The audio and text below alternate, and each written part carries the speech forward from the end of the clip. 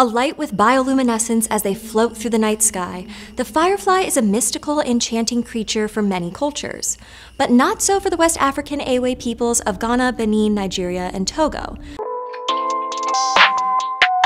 In ADZE mythology, fireflies may be the form taken by an evil entity called the ADZE. While there are very few folk stories about the ADZE as a physical monster, mostly just passing references and descriptions, ADZE as a belief is more complex. So why has the idea of a flying, nocturnal, blood-sucking firefly endured? Okay, why? Why? For them, fireflies can cause great anxiety. The ADZE peoples believe that this nocturnal force is almost always ill-intentioned, and if called upon through malevolent sorcery, may enter the body and empower the sorcerer with special abilities. While under the influence of malignant ADZE, these individuals are called the ADZETOS or ADZETOHOS. While possessed, the ADZETOS are compelled into nocturnal shapeshifting. ADZETOHOS, first time hearing these words or the other descriptions, so a floating ball of light or a flame emerges from the possessed person's nose or mouth, or may appear through the top of their head. Often the flame takes the form of an owl, firefly, or a kind of beetle. This allows the possessed to travel great distances by flight, which comes in handy because the spirit also compels the ADZETOS to feed on the life force of other humans, usually their blood or flesh. The word ADZE, however, itself has a bit of a complex etymology, especially amongst West African people like the Fon, the Mina, the Yoruba, the Ashanti, and the Ewe, and so many others who live in Togo, Benin, Ghana, and Nigeria. That's Helen Nde, researcher and curator of Mythological Africans, an online community that explores mythology and folklore from the African continent. In one context, ADZE is understood as a creative genius and spiritual power, especially as embodied and wielded by women. And this is a good thing. ADZE is also understood as bad sorcery, so creative genius and spiritual power wielded for harm, so to hurt other people out of jealousy or envy or just schadenfreude, the desire to see them suffer. Helen taught me that all ADZE aren't bad or malevolent. It's more about the intention of the person who wields this force. The capital A ADZE monster we are talking about is just one manifestation, a very frightening one. The monster ADZE's ability to appear as an insect makes it particularly threatening. They could be anywhere and everywhere. Their small size allows them to enter seemingly closed spaces through keyholes, cracks, and under door frames, and insect-borne illness is already a threat. In some variations of ADZE lore, the monsters have an appendage like an elephant trunk or anteater-like nose used to slurp up the blood of their victims. If blood isn't handy, the creature will drink palm oil, coconut water, or coconut milk, so these fluids can be offered to appease an ADZE. Okay, so I do understand now a bit more about the origin of the ADZE itself, and especially the lady is right. Africa is full of insect, I think borne diseases she called them, and it makes sense why the ADZE came to be, or why other, I would say, places believe this was the origin of the ADZE, or one of the things it does, because if you didn't know, mythical or African folklores were ways I genuinely believe, and so do other people, that a long time ago Africans and other people tried to make an understanding of life, like how to explain how things are and how they came to be, because we do all know that social media was not a thing then, so it would make sense. It would make sense. And also, mythical creatures or African mythical folklores were ways that parents tried to get their children to stay out of danger. As we delve into, I would say, these many series and episodes of watching Mythical Creatures, you get to see just why mythical or mythology is and was important. But let's continue. A monster and protect one's community. Flying, nocturnal, blood-sucking insects. You would think the mosquito would be the most common form, so why fireflies? If you start with the understanding of ADZE as a flame-like entity which comes out of people's noses and mouths or out the top of their heads and flies around at night looking for other people to suck blood from and cause death or disease to, then it makes sense that the firefly would be one of the creatures associated with this entity. It flies around at night, it glows in the dark. A flying insect that appears to glow like a small flame. Makes sense.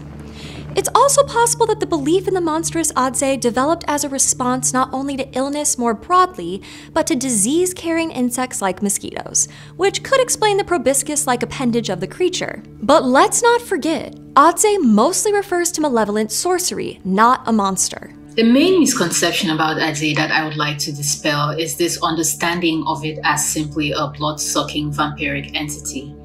ADZE cannot be understood outside of its context as a manifestation of bad sorcery. So you have the entity, but the entity comes out of the efforts of a bad actor using occult powers. Blood-sucking is also just one of the ways in which ADZE will wreak havoc on a person's life.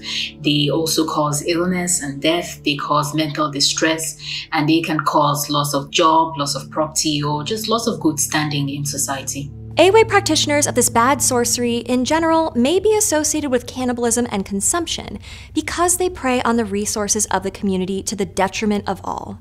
Often associated with contentious familial and community relationships, in ADZE culture, ADZE attacks pose a constant threat, most predominantly to wealth and fertility. And another valuable resource, blood.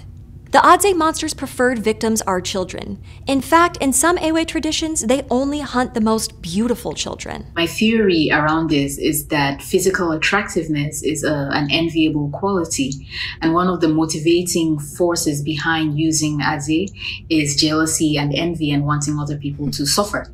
So people who have qualities that another person envy become targets for ADZE. And it's not just beauty, there is intelligence and charisma and wealth and anything that a person might possess that other people might want or feel jealous towards them and want them to suffer for. The ADZE, I think apart from that, you know, when it comes to African mythical creatures or African mythology, is that here with the ADZE, we're talking beauty, wealth, but another will be twins and another will be like if you gave birth to an albino.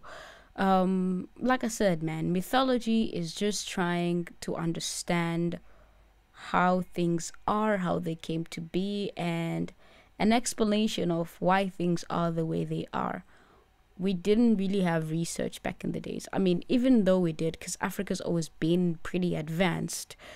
For people who believe in like traditional stuff or traditional believers, they made mythology to understand what is you are sick because you got bitten by an insect, not just any type of insect, you know, one that possesses superpowers. And it does also make sense why a firefly would be the biggest target for this. I mean, an insect that can light up a place. It's kind of like Inkanyamba, the I would say more Southern African mythical creature, which in reality is, I think it's an eel. So this is pretty interesting. It's almost done though. Let's finish this. They are active at night, and some people say they see them in their dreams. If you manage to catch one of these creatures, it will transform into a human and attack you. So it's possible that they can be killed in this mortal form. It is believed, however, that if you were to catch an ADZE and it transforms into a human being, it will plead for its life and offer you all kinds of things to make sure that you don't kill it. And if you spare its life, then it becomes your friend and it doesn't bother you anymore. There are groups within ADZE culture that work against the use of malevolent sorcery, neutralizing or punishing the accused, sometimes with death.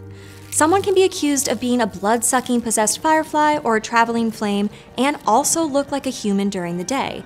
and therefore there's a possibility that real innocent lives can be taken in the name of ADZE destruction. Long a part of oral traditions, one of the ADZE's first appearances in written literature is in an ethnographic book written in 1906 by German missionary Jacob Spieth. While his description isn't incorrect, he is very quick to label the ADZE as witchcraft, a complicated term in Africa.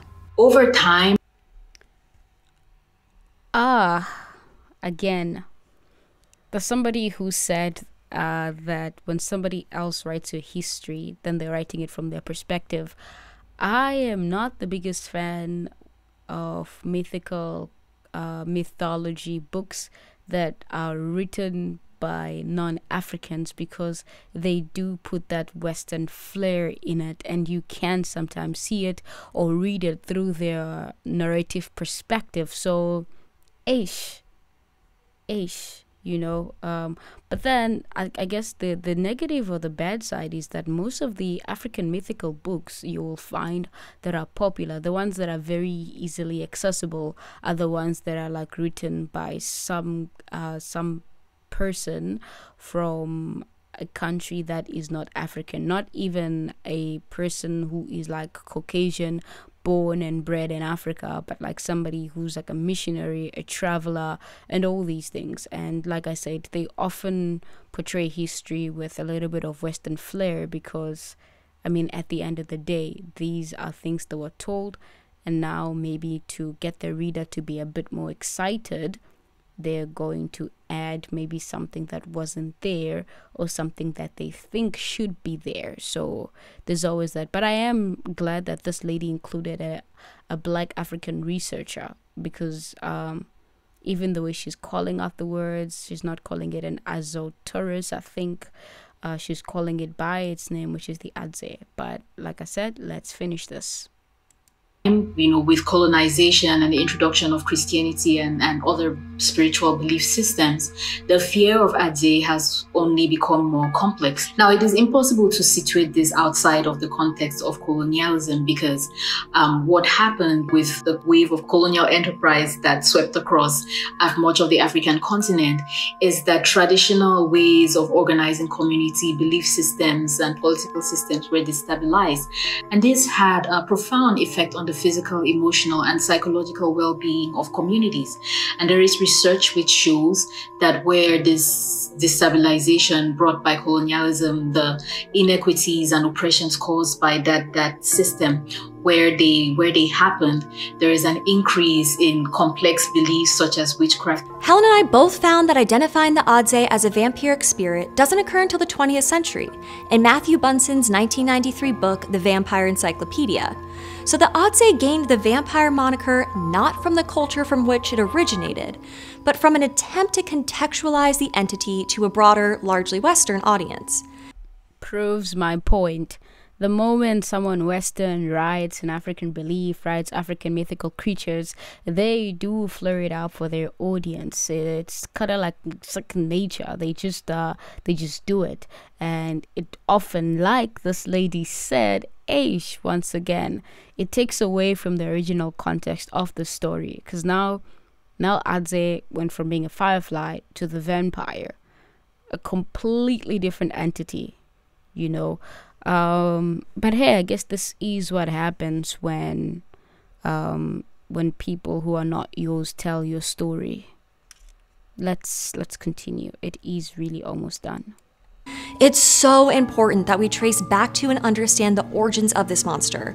Without that, the true meaning is lost and muddled. There is a resurgence of interest in mythology and folklore from the African continent, which is good, but it also carries the risk of misunderstanding and misinterpretation, especially since many of the documented sources of these mythologies and folklores that are available were done by people who are not themselves African. Exactly. So it is well known that myths and folklore are not just stories, they are containers of cultural beliefs and values and practices, and so they are used to preserve and plumbed to expand cultural knowledge and practices. And I believe that myths and folklore offer a great opportunity to learn what we have thought about ourselves in the past and explore the possibilities of who we can be in the future. I couldn't have said it better myself. I definitely do want to have an interview with the the lady, the African mythology researcher.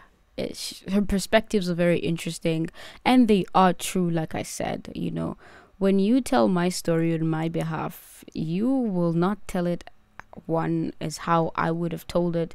You will add on flair, so that it has more of your character than mine, and in some way or the other you will try and make it yours. So yeah, I'm gonna see if I can hit the lady up, but I am excited for the next videos because we are going to delve into other creatures that I would say were given superpowers. You know, it should be interesting. It should be very interesting. Studying monsters isn't about what you think you know because of something you've seen or read, but investigating what that creature means to the culture in which it was created. Alright, so that's it for this episode. We were talking about the ADZE, hoping that you enjoyed it. Give PBS a like and subscribe to their video if you guys don't want me chattering around. You can also subscribe to our channel for more videos like this. It is great exposure to tell African folktales the way they're supposed to be told.